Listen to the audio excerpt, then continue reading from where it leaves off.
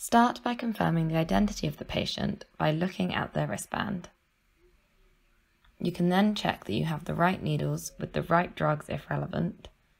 There should be a green needle for IM injection and an orange one that may be pre-filled for subcut. You can then wash your hands using the 7 steps of hand hygiene.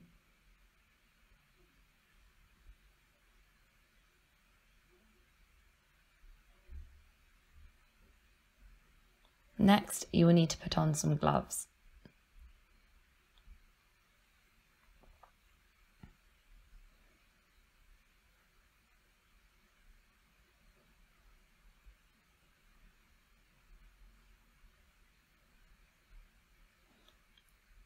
Then, starting with the subcut injection, you need to open the needle packet and fold back any needle safety mechanism that may be there. Remove the cap of the needle and put this to the side. You can then pinch up some of the skin and inject at 90 degrees directly into the subcutaneous tissue. Put the safety mechanism over the needle and dispose of it immediately in a sharp spin. Repeat the process with an IM injection, again injecting at 90 degrees, but this time bracing the skin rather than pinching it up. Completely bury the needle and then aspirate to check that you are not in a blood vessel. Cover the needle and put it straight into a sharp spin. You can then remove your gloves and dispose of these in a clinical waste bin.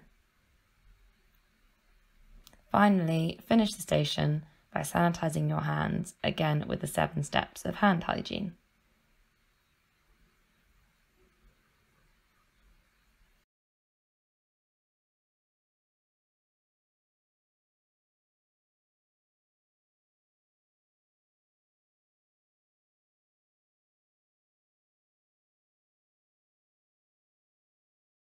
Start by bracing the skin and then insert the needle to its full depth.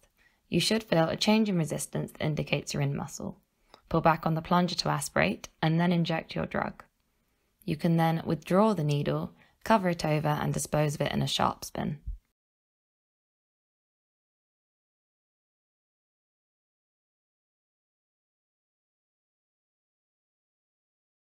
Aspiration is not always necessary, and so you can just insert the needle to its full depth.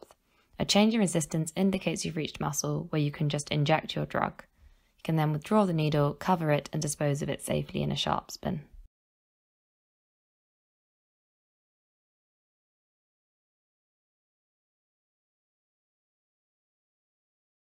Start by pinching up some of the skin and insert this shorter needle at 90 degrees to its full depth. You can press the plunger to administer the drug and then cover the needle and dispose of it safely in a sharp spin.